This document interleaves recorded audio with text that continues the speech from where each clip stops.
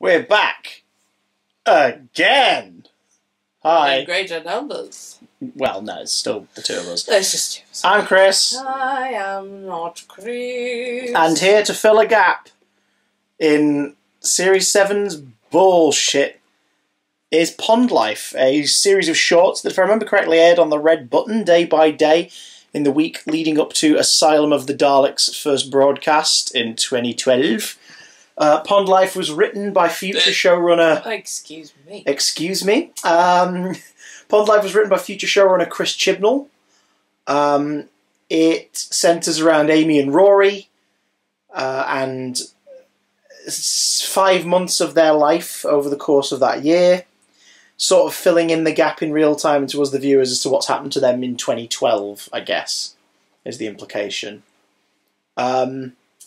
It's available to watch on YouTube, go watch it, but it's also on the Series 7 box set. On Disc 2, after Asylum of the Daleks, which is on Disc 1. This Weird. seems to be a running theme with these DVDs. Also, all the special features that we looked at on this disc just now were out of sync. They were. The sound was delayed by like a half second on all of them. It's extremely annoying. That's great. The out of sync audio is one of those things that really gets under your skin. Isn't Oh, it? I hate it. I hate it so much. Like, you can't... Especially like, when it's even something if it's that... a fraction of a second. Well, out, especially when it's something like this where it's on the published item. Yeah. Because that means it wasn't checked. Yeah. Or it was, and the person doing it was just... Anyway. Pond Life. If you're watching this, we presume you've already watched it. I think that the first 4 parts of this are a relatively cute, lovely bit of... Yeah, little charming little snippets. Yeah, I love the idea that... I remember doing it when it came out. I love the idea of, oh, the new series starts on Saturday, but every day, Monday through Friday, if you press the red button, you can watch a cheeky little short film, little mini-series, just to get you in the mood for Saturday when the series comes back.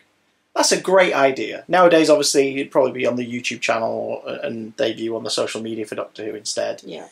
I think it's a really cute idea. Yeah, it is. I think Karen Gillan's wig is doing its best. Kind of Bless. distracting.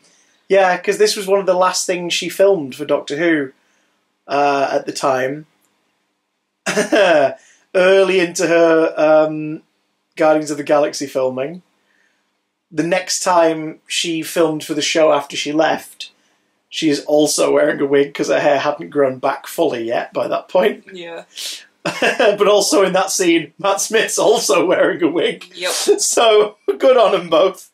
But yeah, Pond Life, written by Chibnall. It's cute. The first episode is nice, just Amy and Rory getting answer machine messages from the Doctor, who after the events of Doctor and the Widow and the Wardrobe, I guess, is making a decent effort to sort of pop back into their lives often. Yeah. Maybe because he misses them. Like, he got them a house to stay away from them to keep them safe, but he obviously misses them, so he checks back in on them from time to time. Mm-hmm. I like the cutaway to him just having his own weird little adventures to distract himself. Like, it's technically the only time we see the 11th Doctor face off against the Sontarans, bar a crap cameo in his last story. So I like that they dug out Sontaran suits and Sontaran-sized performers just to get these couple of shots. Yeah. I like the idea of him surfing a supernova, like to get away from something. That's quite a funny idea. It's some impressive effects for like a little snippet. I like him toasting a crumpet. I think that's funny. Is that what that was? It was a crumpet. I thought it was a giant marshmallow. It was a crumpet. I like the fact that he partly is a session musician who does backing vocals on hip-hop songs in his spare time, because he's giving wonderfully painful, like, cool, attempting to be cool geography teacher energy. Do you know in what that that makes scene. me think of? Go on. My money don't jiggle jiggle. It folds. Yeah, exactly.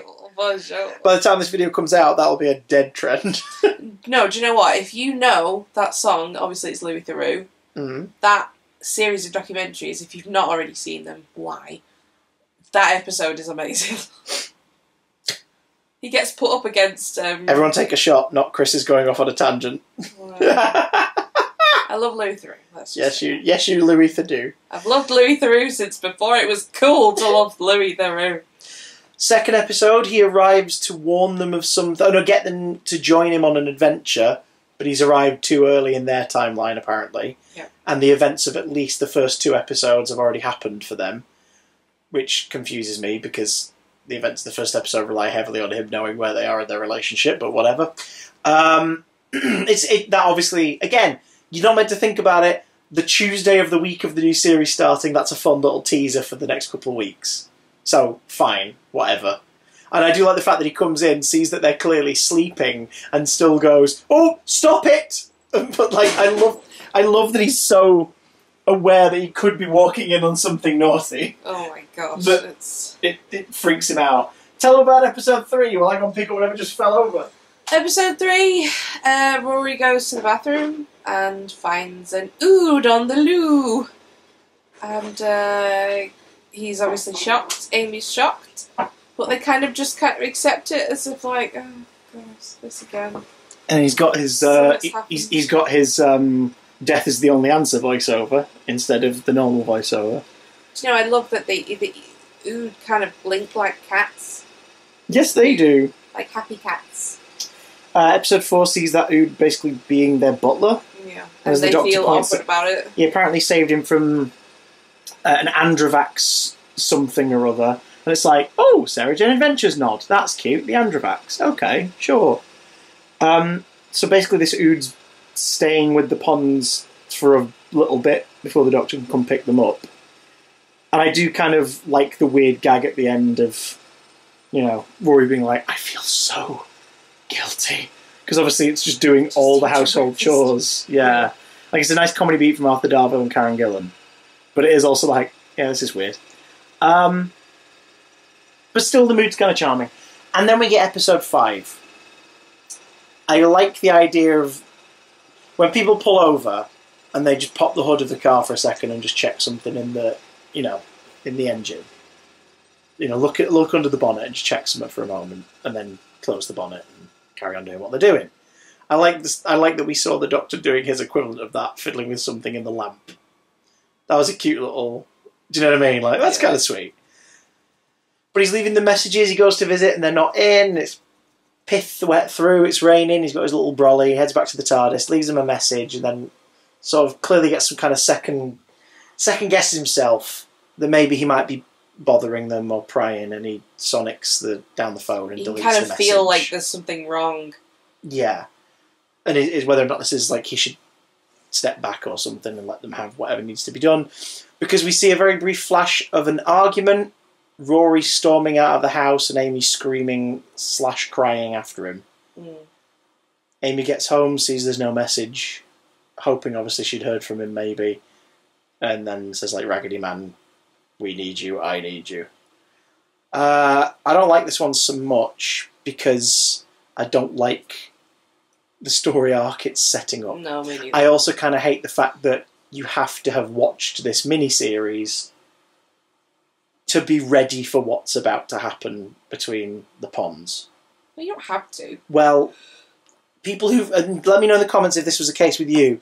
If you didn't see Pond Life before you saw Asylum of the Daleks, did their relationship status in that story feel very out of nowhere? Yeah. In Asylum of the Daleks. Because keep in mind, if you're just box setting the stories, on this, Asylum of the Daleks is on disc 1 straight after Doctor the Widow and the Wardrobe. Pond Life is in the special features on disc 2. So if you were playing all, they go from having a wonderful happy Christmas with their busy mate, the Raggedy Man, and then they're getting divorced in the immediate next episode. It's like, what the hell has happened? It just feels so weird. This at least kind of sets you up that, oh, something's wrong. Do you know what I mean? Yeah. But it shouldn't be the job of the fun little miniseries, really. I guess Pond Life is one of the DVD or iTunes prequels, but as a small red button experiment instead. I've got to say I'm quite disappointed. Because I was under the impression that Pond Life was going to be like a little snippet into the aquatic life of, back garden ponds. I'm disappointed that I didn't see any frogs or newts, and I would like my money back. What did you think of Pond Life? Do you think this is a fun little addition to the series? Do you like playing the When's Karen in a Wig game? Spoilers, the answer is every shot that isn't the clear deleted scene of her shouting at Rory from Asylum of the Daleks' cutting room floor. When will you wear wigs? When will you wear wigs? Have you quad wigs? Let us know down in the comments below. I just thought we'd cover this considering it is actually leading into what comes next, so it's kind of essential viewing in a way, but I think by this point we're drowning in prequels and spin-offs. Yeah. It's kind of ridiculous now. Drowning in a pond of ponds. And... Now, the next time we'll cover anything like this, I think, is after we've finished Series 7. We'll do the Series 7 prequels, which again, like Series 6, is only like 4 or 5 of them. We've already watched one, the one leading into Doctor the Widow and the Wardrobe. And then in the run up to the 50th, we've got a couple videos about incidental short films, but they're a lot more palatable. Because they're good ones, like Night of the Doctor and The Last Day and things like that. Stuff that was actually 4 to 7 minute short episodes leading up to the 50th. That's a lot more fun to cover. Yeah.